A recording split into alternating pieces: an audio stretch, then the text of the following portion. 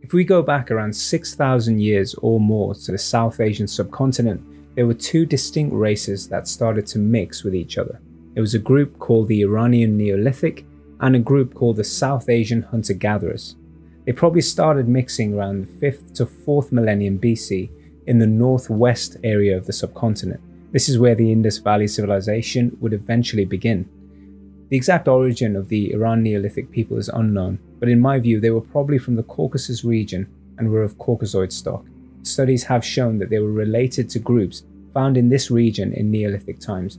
But what language did they speak? Did they have a religion? What was their culture? This remains a mystery. And then you have the South Asian hunter-gatherers. It's not known where they come from or originate from, but they seem to be some of the first people on the land. They're also distantly related to the Melanesians and the Andamese people of the Andamese Islands.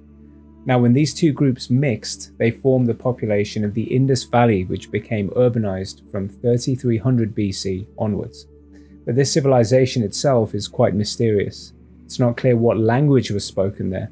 It's not clear who the actual architects were, or how such a technologically advanced culture seemingly sprung up out of nowhere. There might also be some suggestive evidence that there was a caste system even at this stage in the Indus Valley. Certain skeletal DNA evidence might point to racial stratification being practiced in the Indus Valley. This is an interesting but unproven point.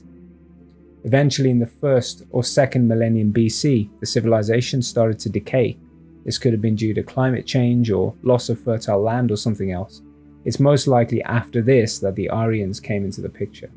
The Aryans came into the subcontinent from Central Asia and then possibly assimilated into a caste system that was already in place. This caused more shifting of populations and new admixtures to form. Either way, all these cultures blended together to form Hinduism. But how this gave rise to a spiritual tradition of self-discovery is another matter altogether.